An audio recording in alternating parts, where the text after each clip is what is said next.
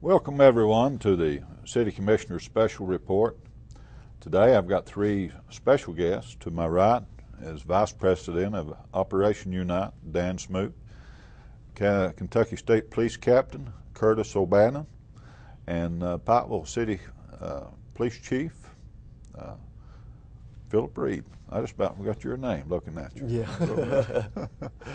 But we're going to be talking about drug law enforcement today, and I'll just start with the question that I get hit with a lot, and I'm sure that you all do. Someone has a drug dealer in operation in their area, and they tell me, they say, the police know they're there, they should be able to do something about it. And what's some of your comments on that? Do you know they're there? Commissioner, we're aware of some of the situations that you're talking about. The way we become aware, obviously, is by the public getting involved and filing complaints with us. Sometimes the complaints need to go a step farther, as far as the person who knows what's going on may need to come in, sit down, and be a potential witness for us to be able to build a case to where we can take action and follow up on the investigation and actually be able to pursue charges. We actually need steps falling into place to be able to work on that. Well, what kind of cooperation do you need from the public, Dan? You don't have a tip line, and what is the tip line number? I'll have to get it off I don't have it memorized, but I'll get it for you. Unfortunately, the police are somewhat behind the eight ball.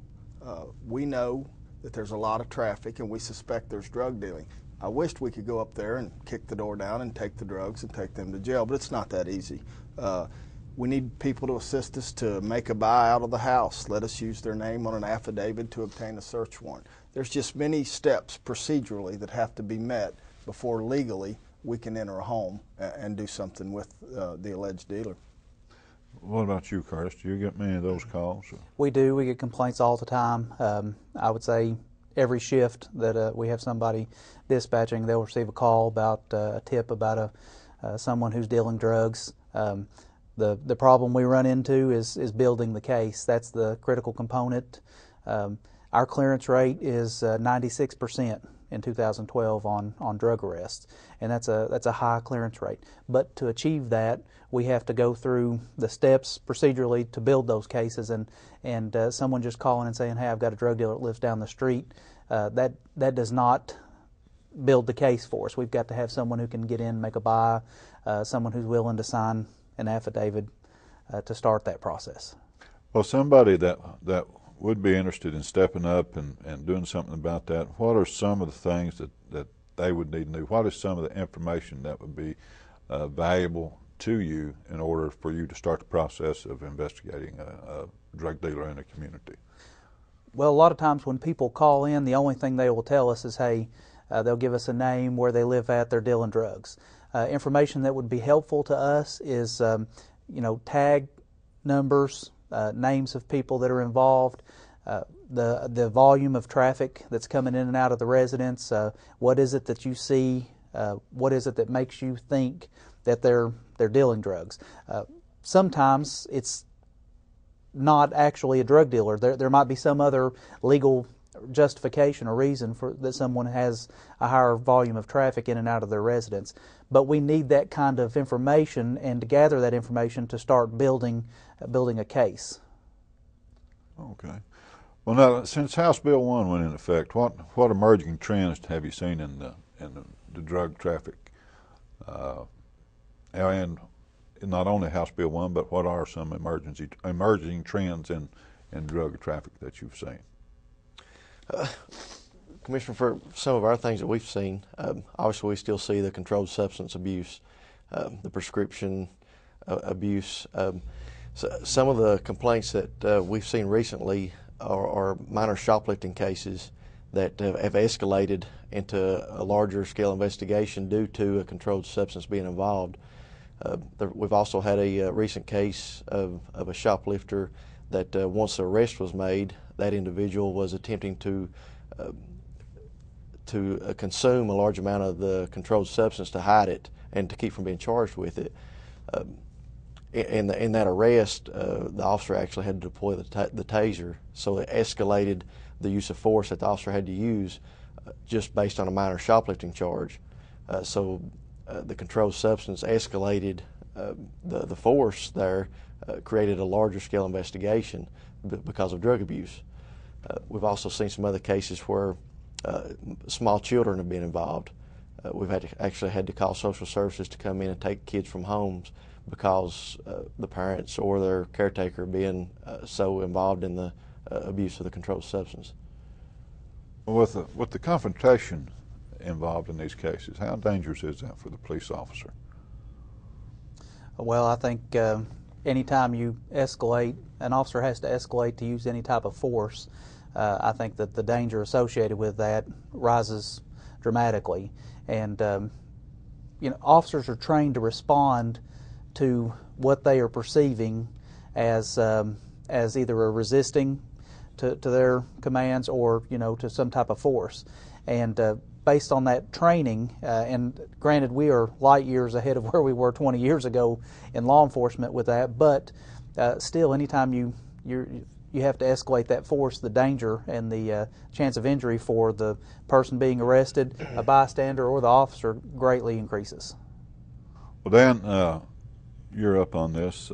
Since House Bill 1 has passed, what about our drug use? We've had double-digit decreases in the amount of, especially your Schedule 3s, hydrocodone and the likes. We've had double-digit decreases in the amounts of these prescriptions that are being written. I think House Bill 1 was a wonderful piece of legislation. It took that needed step to guard pain management centers. You now have to be a certified pain management doctor. You have to own and spend the majority of your time at your practice. And what we're trying to do are regulate those clinics that push out high volumes of controlled substances, which pain management centers do. We learned from Florida, everybody's heard of the Florida pill pipeline. Many cases in the Florida investigations where you had a gynecologist or some doctor in a field that had absolutely nothing to do with pain management. The only thing they would do would write prescriptions all day long. And that's where, I think that's where we got our early education. And Kentucky took heed. They passed a really good, effective piece of legislation. And I think in the coming years, you'll see our controlled substances reduce even more because of that piece of legislation. Well, now with the reduction of controlled substances in eastern Kentucky, as that progresses, what can we look to see happen then? As either one of you. I think there's no question that the next drug's heroin. It's all around us. It's long been stalled in northern Kentucky, and just last month in northern Kentucky and Louisville, heroin overdoses exceeded pill overdoses in those two locations. Well, now how hard is it? How hard is it now to get an investigation started? I mean, what does an officer have to do to start an investigation on somebody dealing drugs? Well, I think you have to have some type of complaint. You have to have some type of suspicion that there's illegal activity taking place. I can give you a recent example. It touches on some of the emerging trends that we're seeing.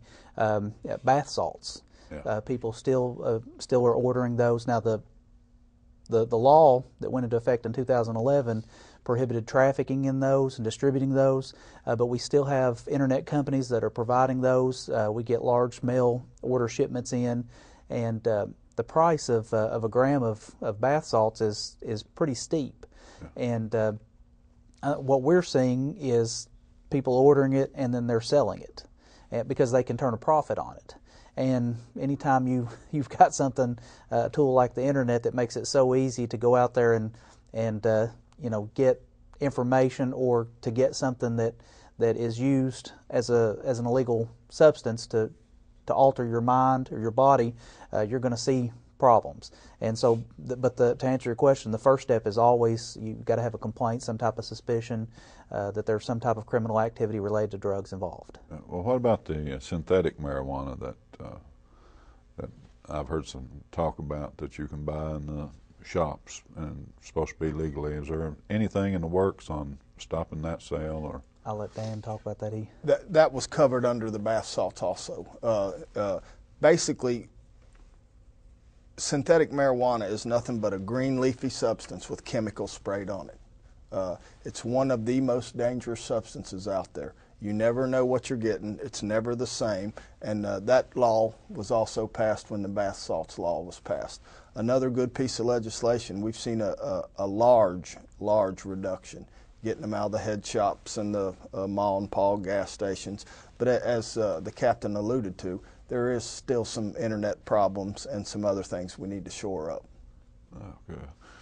Well, now, marijuana, how big a problem is that in Pike County and Floyd County?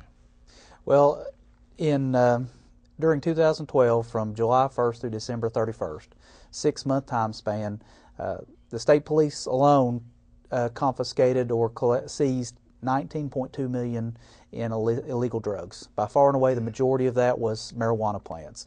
So it's still a very prevalent problem in eastern Kentucky, specifically in Pike County, and it has been for years. I don't know what the statistics going back to where the rise started to occur here, but it's here, and there's some recent legislation. I know that Dan's been involved in some discussions at the state level about legislation to legalize marijuana or industrial hemp. Yeah.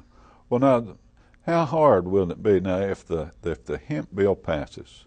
How hard will it be then to distinguish a marijuana crop from a hemp crop?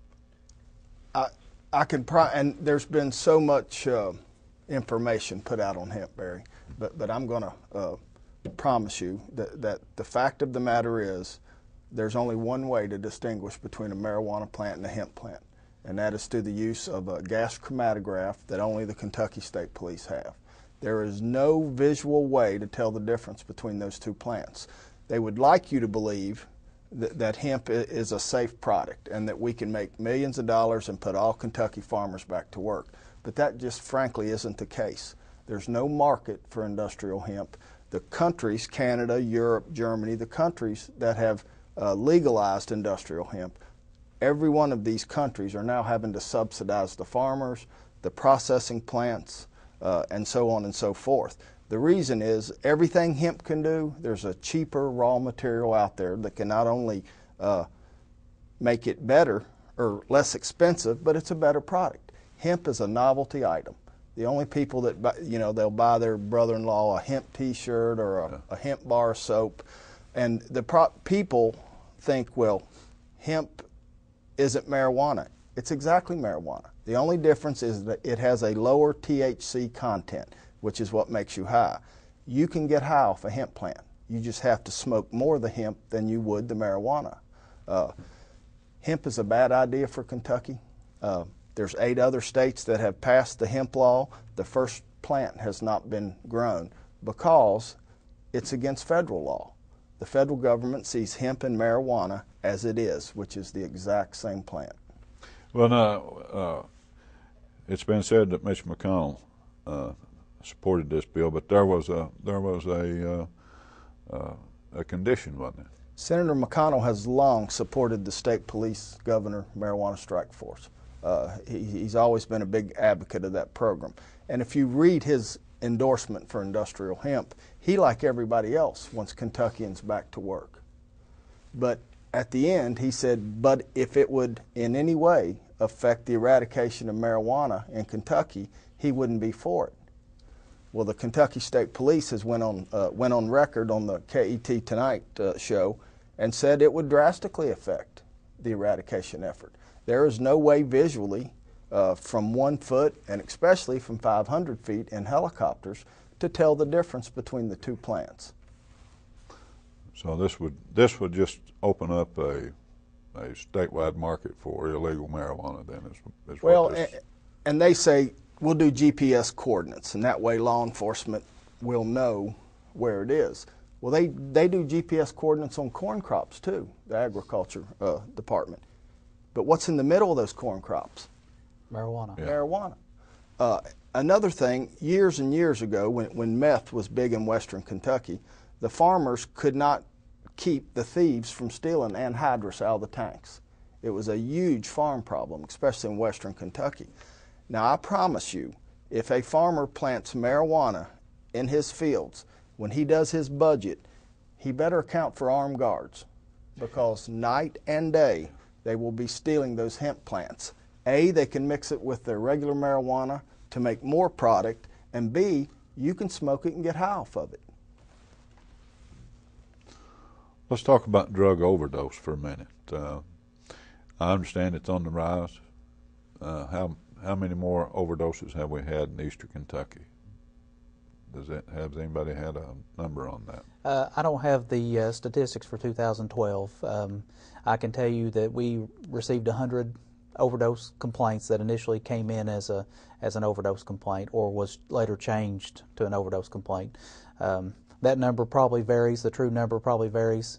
In 2011, in Pike County, there were 35 deaths due to overdose that were attributed to overdose.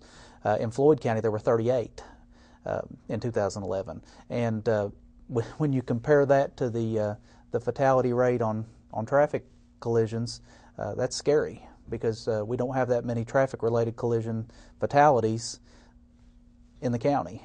So we've essentially doubled. We've got in Pike County, you've got double the number of deaths due to overdose versus traffic collisions, which is a statewide trend. I think last year was the first year ever we had more drug overdoses in the state of Kentucky than we did traffic fatalities. Oh my! And well, kind of get an idea, how many 911 calls does Post 9 get a year? In 2012, they received over 150,000 911 calls. How many does Poplar? The CAD system received 9,500 calls last year total. I'm not sure the difference between actual 911 calls and actual just regular call-ins. Yeah. Well, now, how many officers do you have to cover those calls? 9,500 for you, 1,400? We have 18 officers in the city. Yeah, and how many? We have 59 sworn troopers at post, including supervisors, detectives, and road units. Yeah. So you're pretty well swamped with what calls you get. From the state police perspective, Pikeville Post is the busiest post in the state. That's in terms of calls for service, the complaints, criminal case investigations. It runs the gamut. Domestic-related calls, complaints. It's the busiest post. And then when you average that out per trooper, it's busier at Pikeville Post than, and Pike and Floyd counties are the two busiest counties we have. Are there very many injuries?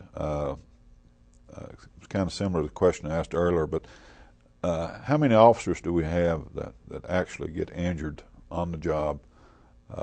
Maybe going to not necessarily something to do with drugs, but maybe a domestic issue, or in a high-speed chase or something like that. Barry, our numbers are kind of low in that aspect, but for instance, the case we was talking about earlier, when the level of force arose, that's when officers have a more probable chance of receiving injury. But our numbers are pretty low, and just what you're asking there. Well, you know, which I've ridden with many of our officers, and you know, the calls that we've gone on domestic calls. We even went on a call one night where a guy was fleeing from an officer, and he'd actually managed to tackle him at one point, but the guy still got away. And you know, when the officer looked over at me and said, "I've got to go to him," and you know, away we went. But the fear was that he may have got hurt, right? And something might have happened. But you know, thankfully that when we got there, the officer was all right. And but it is a very dangerous job. You know, and I admire the young men that enter the police or service as a policeman, because you know, I guess it really has to be a calling more so than a job, because you don't make that much money, and the danger that you're going to face every day, man, it's tremendous. The Post 9, we drove nearly 2 million miles last year during 2012. And if you take that into account and you start thinking about that, that's a lot of miles. Yeah. And we have officers that are involved in traffic collisions, some more serious than others. And unfortunately, the trend in law enforcement has been, you've seen a rise in the number of deaths related to traffic collisions versus the number of any other in the line of duty death. And so being on the road traveling is extremely dangerous. But when you look at the statistics related to drugs and crime, and it's over 90% of all crime is related to either drug and or alcohol. And that's pretty alarming. Yes, it is. Very alarming. Well, now, there's been some new legislation, not only House Bill 1, but wasn't there a federal legislation, Dan, about if a drug dealer were to sell someone pills and they overdose on those pills, isn't there a national murder charge now? Well, there's what it is. It's an enhancement that they put on a trafficking of controlled substances. And you are correct. That enhancement simply states that if you sell someone illegal drugs, and as a result of taking those drugs they die, that you can be charged with murder. And just recently in Lee County, we used that charge. And the Miss McIntosh pled guilty in the U.S. federal court in London to the enhancement of murder during the distribution of controlled substances. I believe it's a wonderful tool. Yeah. I think those selling the drugs need to be held responsible. And a lot of the things that are in place now don't hold them responsible to that level. But I promise you, we're going to look at every overdose case differently in the future. And we're going to try to find out who supplied the drugs, where the drugs came from, and we're going to try to get federal murder charges put on these people. So that's you're probably starting a different way of investigation. It'll start at the coroner's office and then go back. Well, the U.S. Attorney has an initiative, and he believes that this charge and these cases can make a huge difference, and I think we in law enforcement agree with him. And the first thing we'll have to do is educate our coroners that these overdose scenes need to be treated as murder scenes. And of course, we need to educate our officers too. These aren't strictly accidental overdoses. Somebody caused this death by providing the controlled substance. Well, what about the family? If the family doesn't want this known that this was a drug overdose, and they ask that this be something else. Well, that's a problem for us. I mean, that basically closes the door on finding out who's responsible for their loved one's death. And you know, it's years ago, it was really embarrassing to admit that someone in your family had a drug problem. I don't know any family that somebody doesn't have a drug problem. And I think it's going to take all of us educating and treating. You know, it's long been looked to law enforcement to do something about the drug problem. And we can arrest and arrest and arrest. And we did it for 60 years. But we are not going to arrest our way out of this problem. It's going to take communities, education, treatment, people working together. We just need to bring everybody to the table. And like the new federal law, we need to find different ways to attack this, because a lot of the things we've been doing in the past just quite frankly are not working. Well, Dan, how many people have been arrested for dealing drugs since Operation Operation Unite started in 2003? I guess most people know why Unite was formed. Congressman Rogers read the Lexington Herald Leader expose, painkiller capital of the world. And he, like the rest of us, were surprised that it was actually that bad. Now, that was 10 years ago. So when we were formed, our mission, which it still is today, is the street-level drug dealer, and then, of course, the voucher program and the community education. We've arrested well over 4,000 street-level drug dealers, but more importantly, we've had 1,500 people successfully complete long-term treatment. And as I said, treatment is a key. I've been doing this for 32 years, and I've never met a for-profit drug dealer Everybody I've ever arrested for dealing drugs were selling drugs to fuel their addiction. Now, where law enforcement comes in is we put them on rock bottom. When we arrest them, most of them finally, for the first time, will realize, I need to get help. Yeah. And there's choices out there now. We have wonderful drug courts. We have the Unite treatment vouchers. We have a lot of churches that have stepped up, and they're doing faith-based aftercare. There's help out there. If anybody says, I just can't get help, they need to keep searching, because the communities of East Kentucky are stepping up and providing help to these people. You know, I've actually witnessed, you know, some of our arrests that the guy getting arrested actually thanked the officer for arresting him. And, you know, when I used to do the Lifeline groups time and time again, and probably the thing I heard most was when I was arrested and I was in jail, I realized I needed help. So, you know, we have made some progress. And with prescription drugs, maybe hopefully on the wane, and you said we'll see heroin. How much harder will it be to investigate heroin over prescription drugs? Well, I think investigating any illicit narcotic is easier than say, for example, pain pills, because and we talked about this earlier, and Dan made the point, you know, it's easier to say you can't have this because the law says you cannot have this, versus you can have this because your name is on a bottle, and you can do with that as you please. So from a law enforcement perspective, when you start looking at street level cases, those cases are made through traffic stops, complaints, intelligence that's gathered from the community, people calling in. When you start getting into targeting larger, more in-depth, more complicated drug operations, and you get into that aspect, those investigations take a lot of time. They take months and years of hard work, of a lot of strategizing on the part of the officer. I've been involved in those conversations, and I know Philip and Dan have too, just where you're sitting around thinking of an angle to get in to that drug dealer.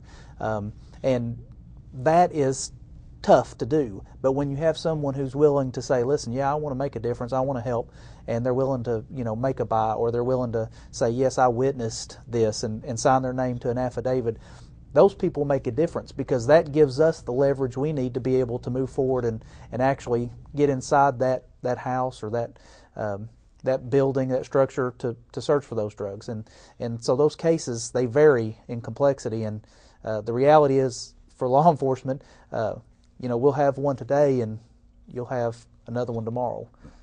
They never seem to end.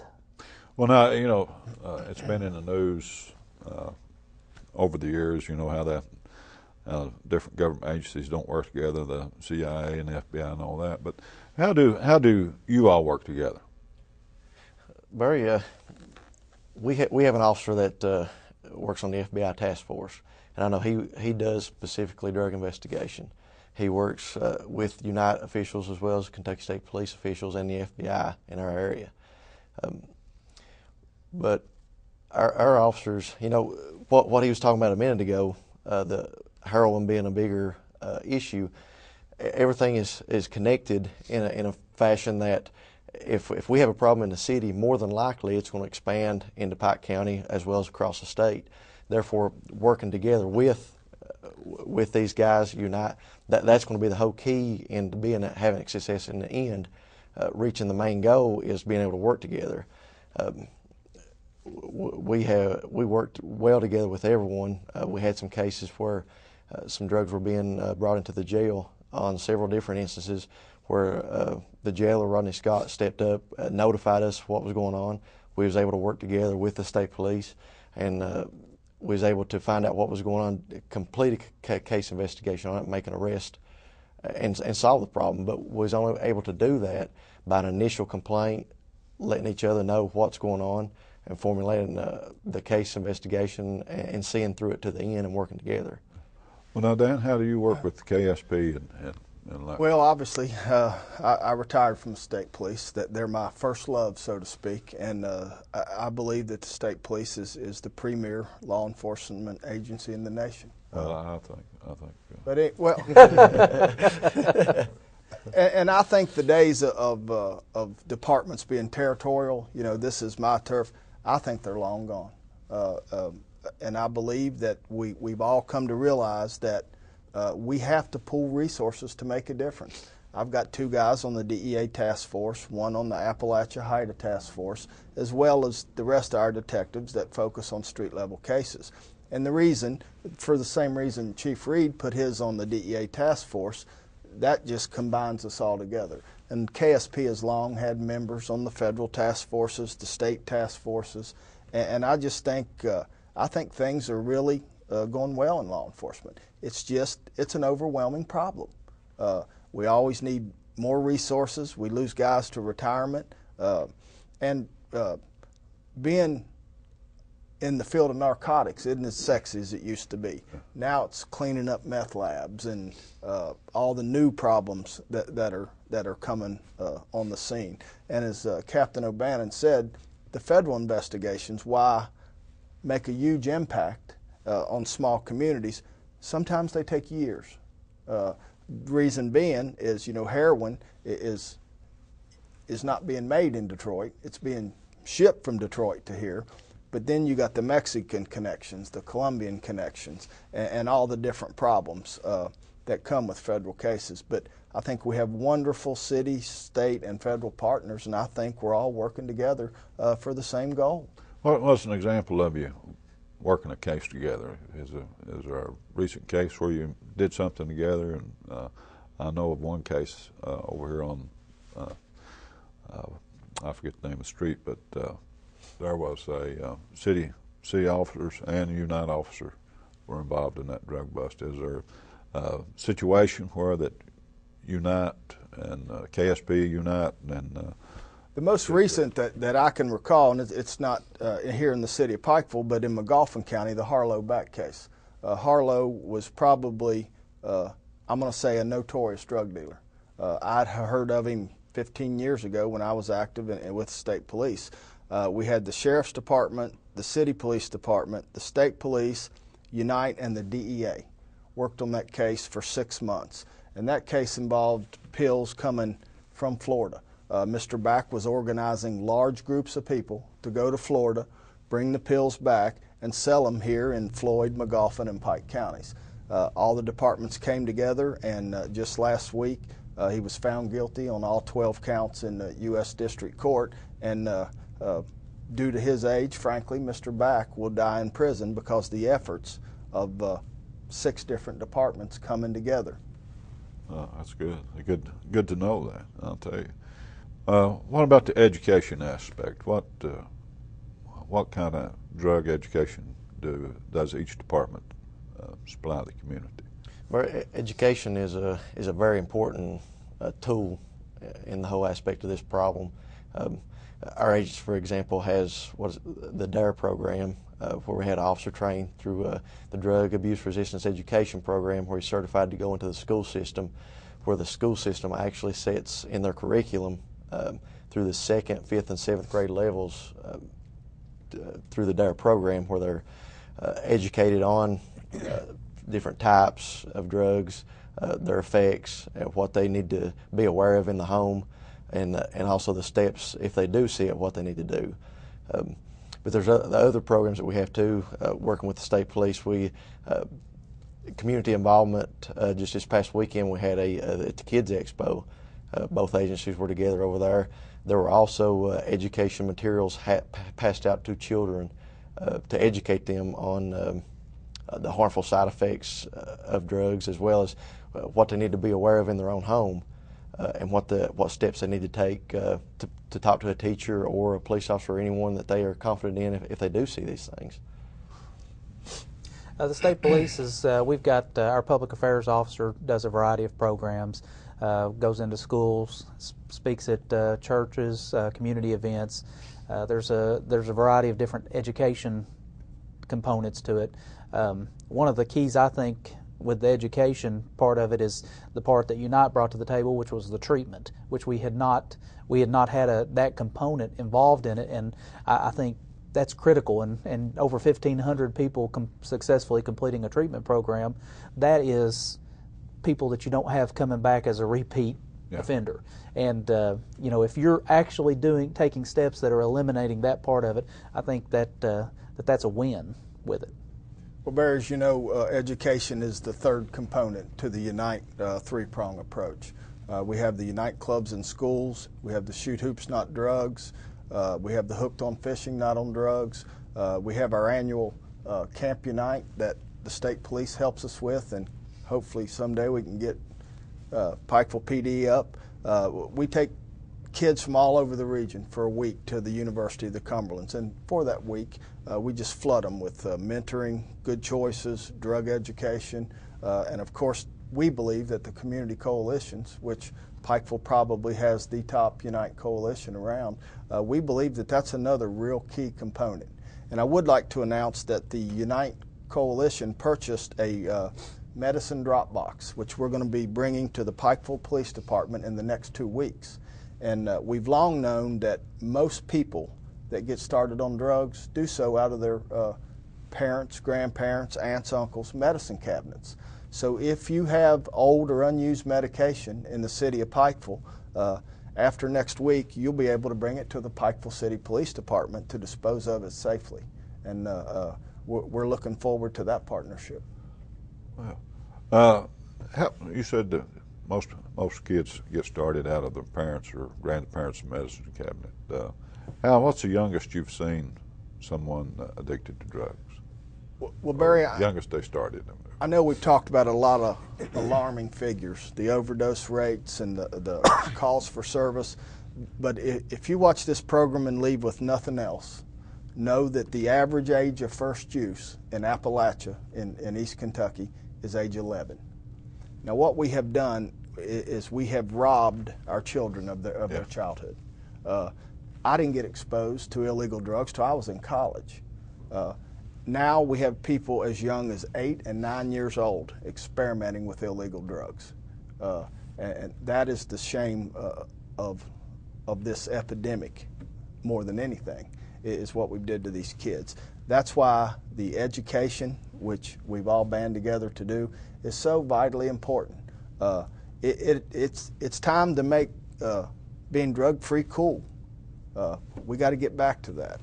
And we're only going to do it through education and treatment, and I promise you that law enforcement is going to continue to arrest, and we're not going to tolerate drug trafficking in our communities.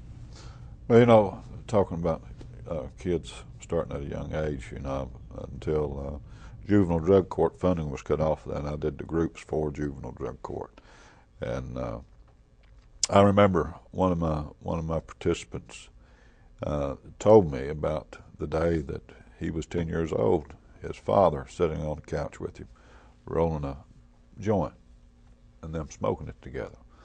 That was his first introduction to drugs. And as he sat there and told me that, I almost cried. What an impact that was on that child.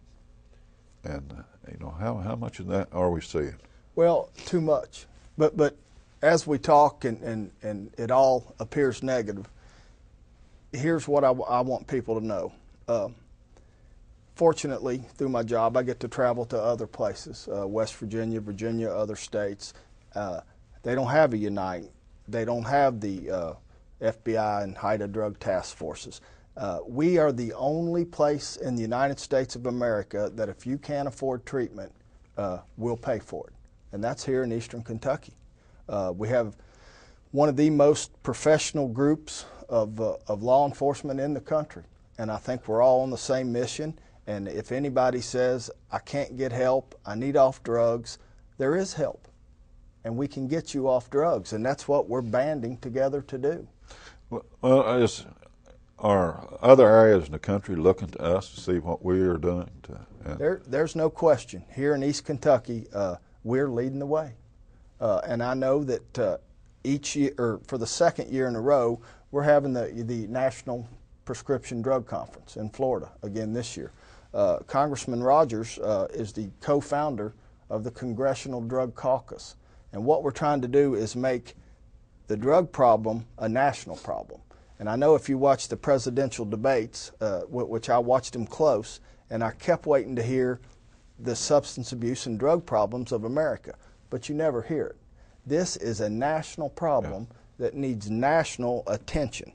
And that's what we're trying to do at Unite, is put it on the national level, but also highlight what we're doing here in East Kentucky. Because we believe through law enforcement, treatment, and education, we believe that we're going to turn the tide and get back on the right track. Well, now, for all of our efforts, have we had improvement in our war on drugs? I know that here in the city we don't see things like we used to. Seem like things are getting addressed pretty quick. And what about you? What are some of these improvements that we? Well, it's kind of hard to put on a statistical level, but you can see changes for improvements. Where improvements have been made, you can see positive changes. And again, that's where the agencies have worked together and worked closely with the court system and the judges in these programs.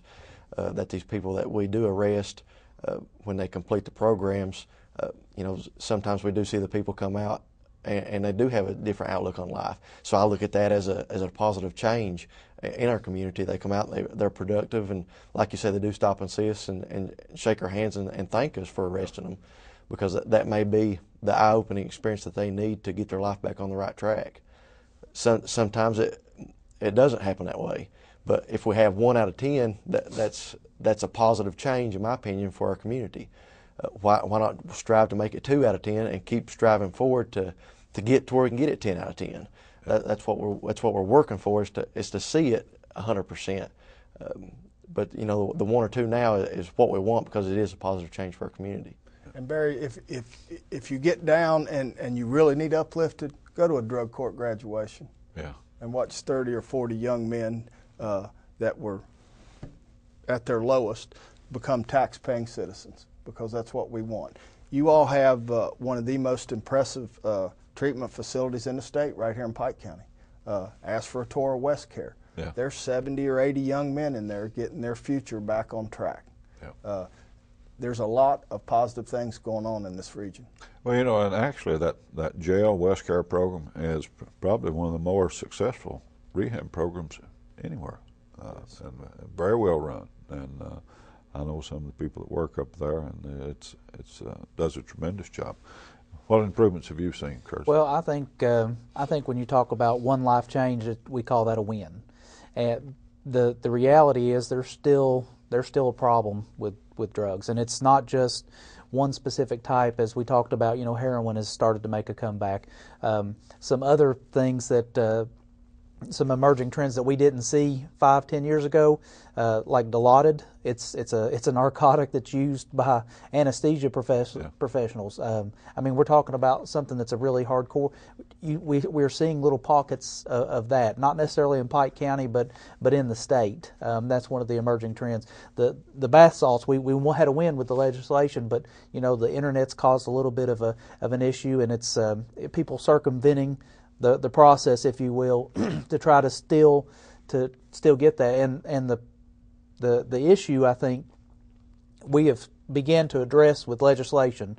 I think the legislation helps the national monitoring effort, and Dan knows more about that than I do. I think that will be another something that would give us some leverage to be able to fight the problem with that at a higher level. I think we see the wins, and we have to celebrate those. We have to celebrate those, but the reality is still there are drugs that are going up and down the highways, that are in homes, that are being abused, that are not necessarily needed, but they're used for an abuse purpose. Well, Captain O'Bannon hit on a great point. If you look at all of the important, pertinent drug legislation that's been introduced in Frankfort, it's been by East Kentucky legislators. Yeah. They, like us, have band together because they, quite frankly, have had enough also. And Congressman Rogers is working on the National Prescription Monitoring Program. And what we're trying to do is link all 50 states together just like our Casper tells us when you go to doctors in Kentucky. We want to know if you went to a doctor in Florida or if you went to a doctor in Ohio. So that's something that's on the national level that will become a reality someday. But as Captain O'Bannon said, trends are trends. The drugs will change. The bottom line is, if you have a drug problem, we can get you treatment. And the other bottom line is, we, law enforcement, are going to continue to work together to find people selling drugs and arrest them. Well, now, Chief, other than raising pay, what would be on your wish list? Obviously, and I'll ask each one of you that question. Obviously, more officers in our department is much needed right now. And we're actually in the process of filling some of those spots that we have vacant. And with that, that's I'd like to get another officer that's certified in the DARE program. We have two independent school systems in our community that I'd like to have an officer in both of the schools. For education purposes, not only for the safety in the school, but for drug education. The more we can provide to our community as far as people, the better off we'll be for a positive outcome. At Post right now, currently, we're trying to identify two new street-level detectives who will focus on street-level narcotics investigations. They'll work closely with Unite, with our drug enforcement section, with the Pikeville officers that do narcotics.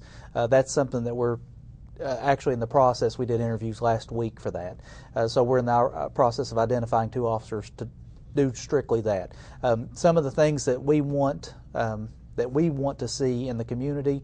We want to see the community start to come around a couple of different issues that we're battling with. The drug issue is huge.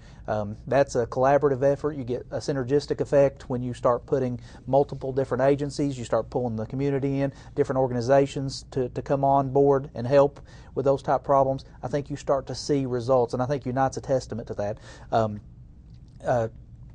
It's a different note, but traffic fatalities. Pike County's ranked number 2 and number 3 the last few years in the weighted fatality scale. And what that means is we don't necessarily have the most people dying in traffic collisions, although it is high for Pike County.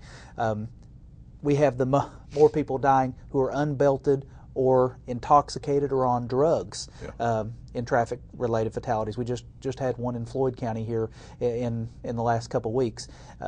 That is something that we want to see. We want to see Pike County come out of the top 5 in the weighted fatality scale.